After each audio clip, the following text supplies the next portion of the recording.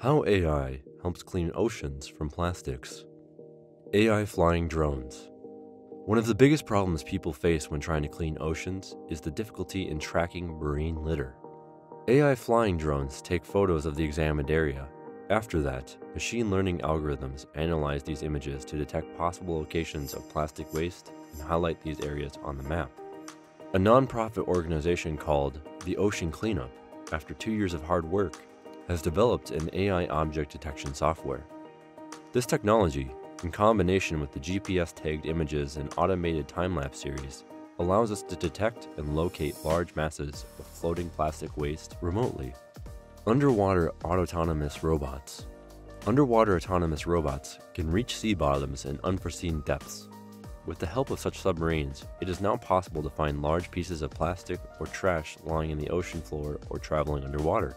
Underwater robots can also collect rubbish in areas of interest. Such robots are usually equipped with specific tools, such as a gripper or a suction device. Robots pick up litter from the ocean with the help of these tools and bring it to a specific trash can located on the bottom. After the cleaning process is finished, these baskets with plastics and other rubbish are brought to the surface. Microplastics detection. The microplastics problem is one of the greatest challenges people face when it comes to ocean cleaning. The main difficulty is that they cannot be cleaned or detected in water.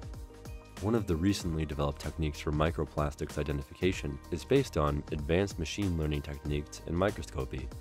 In addition, AI has been trained to identify plastic cells.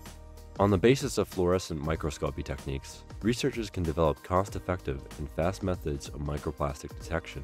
In addition, distinguishing microplastics from non-plastic objects becomes much easier. It is achieved by using a simple model powered by machine learning that helps classify materials according to their fluorescent coloration. AI for rivers. According to various estimations, approximately 95% of plastic travels into oceans from 10 large rivers, which are generally located in Asia. Cleaning rivers is also a way to help remove plastics from oceans. The fewer artificial materials rivers have, the fewer plastics will reach our oceans.